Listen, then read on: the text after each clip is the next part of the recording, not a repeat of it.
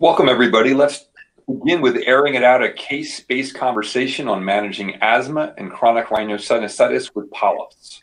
Now, if you look at the chronic sinusitis with polyp, it's predominantly a type 2 inflammatory disease process. So you see elevated levels of eosinophils, mast cells, you see Th2 cytokines like IL-4, IL-5, and IL-13. Sinus surgery does not cure nasal polyps.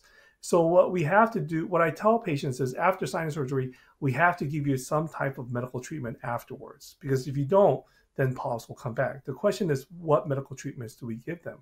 If we give them biologics, how do we know that it works and or not work?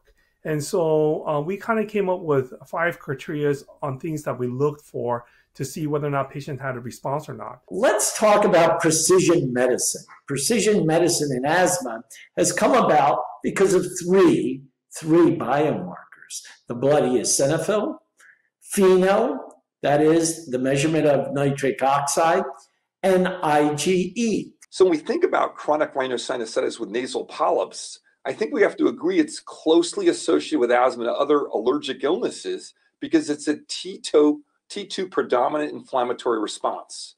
There's eosinophils involved in the inflammation.